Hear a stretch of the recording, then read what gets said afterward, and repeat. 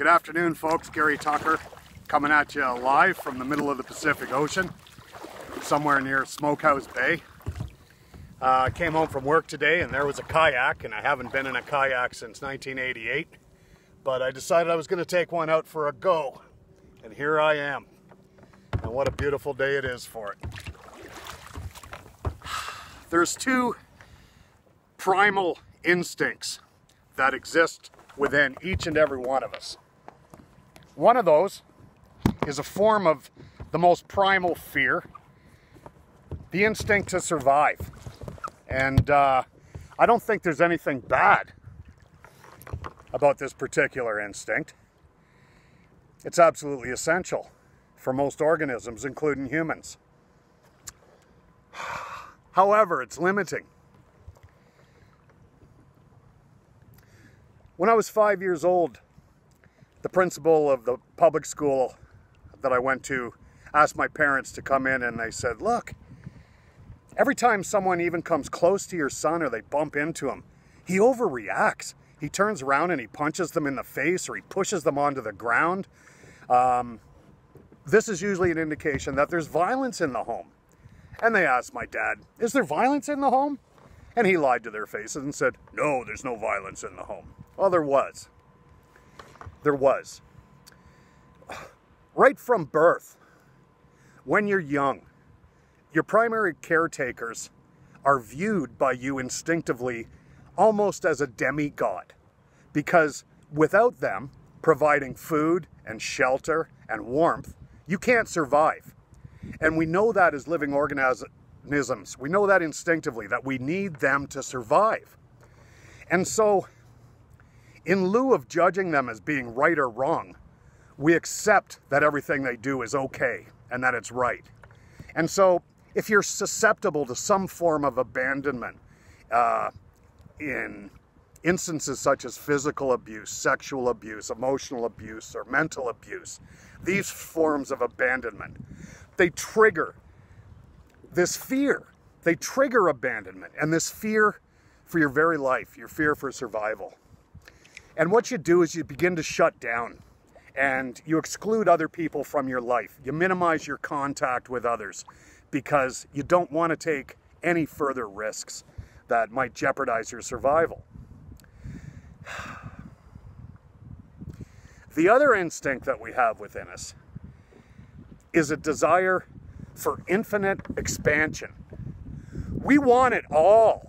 We're not satisfied going from point A to point B. As human beings, when we get to point B, we want to get to point C, and then point D, and then point E. And ultimately, what we really want is ultimate expansion. We want to become the whole universe. We want to accept the whole universe. We want to be a part of the whole universe.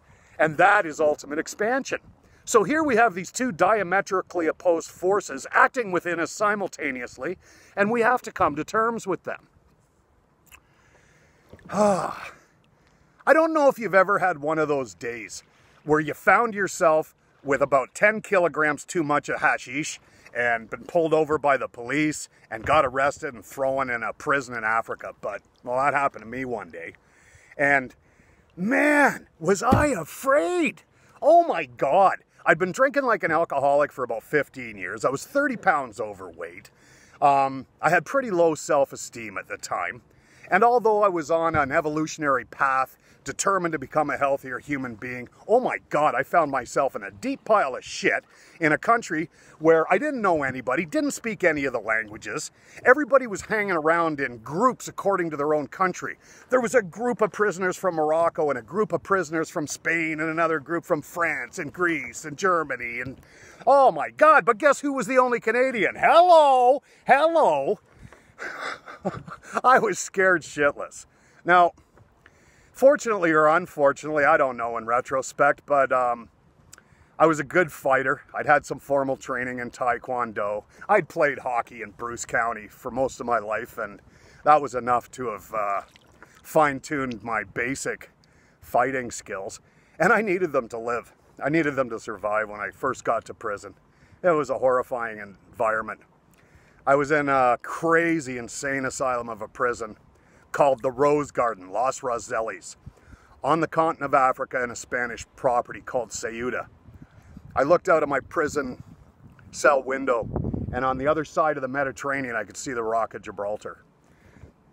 I suppose that was cool. I'd rather have just looked at a picture of it on the internet, to be quite honest with you.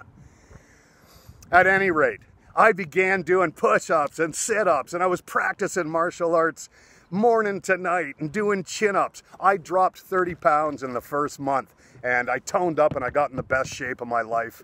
And I suppose I was somewhat of a feared figure in the prison environment because I never lost a fight. And I was counting on that for my survival. Then one day, I'd been in prison a full year, and I was practicing martial arts, and I was doing a flying front kick, and there was a snap that sounded like a rifle had gone off, and my right anterior cruciate ligament became separated at all 4 points where it connects to the inner part of the knee, and I was in excruciating pain, and I fell to the ground screaming, holding my knee, and I couldn't walk.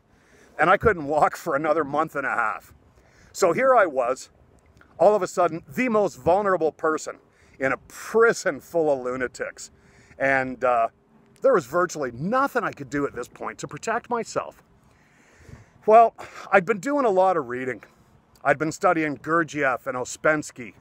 A book called The Fourth Way had introduced me to some forms of meditation that included intentionally not using your right arm for a 24-hour period and remaining conscious of that, or gazing for hours at the brightest spot in a cloud without actually staring at it and just letting your mind go silent. And it was during one of these gazing without staring episodes where I had an epiphany, where the universe opened up for me and absorbed me into it and showed me that all of these people that I feared were just an extension of myself, and I an extension of them. And my fear left me at that point. Now, I had this habit. I had established this habit where I would go into the corner of the prison yard and put my back into the corner and face the 300, 400, 500 people who were out in the prison yard so that I could see anybody that was coming towards me and have some type of an advance warning if I was going to be attacked. But after this epiphany, after this opening up, I did something I'd never done before. And I went into that corner and I took my chair and I put it 180 degrees around the table and I faced the corner. And my back was to those 500 crazy lunatics behind me. And there I sat writing and reading and studying my books with absolute fearlessness. And it was genuine. It was absolutely genuine. And what I learned from that was that physical power, the ability to dominate somebody physically, is a very limited form of power. Spiritual power, mental power, intellectual power, the power of consciousness far surpasses that. They're not even comparable. They're not even comparable. I've tried to maintain a degree of that consciousness to this very day. I have no desire to dominate somebody physically.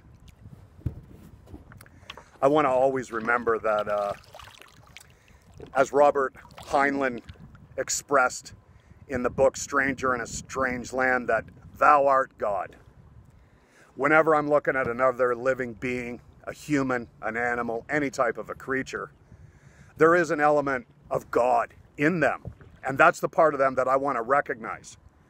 And that same component is a part of myself. And I want to accentuate and focus on that part of myself that is a part of the life force and in tune with everybody else and every other living thing on the planet. I think that's what it's all about. I do know that I continue to live without fear. I've had 5 heart attacks. I got 7 stints in me. Man, I don't know. Maybe I've got some kind of Guinness Book of World Record thing happening here. I don't know. Maybe I'm going for it anyway. But it was only after I got out in the middle of the ocean here when I realized, oh my God, you crazy bastard, what are you doing out here kayaking with your health record? But, you know, honest to God, I'm not afraid. And I shouldn't be. I shouldn't be, and I'm not. This is what I was talking about in my last video. When I talked about wanting to live my life as an expression of joyfulness, when I talked about wanting every one of my acts to be an expression of exuberance. Well, that includes coming home from work and without thought hopping into a kayak and going out into the middle of the ocean. It's a blast. I highly recommend it. Folks, I hope you're all having a good day. And if you're having a bad day, I hope you find the power within yourself to overcome it. Till next time, ciao.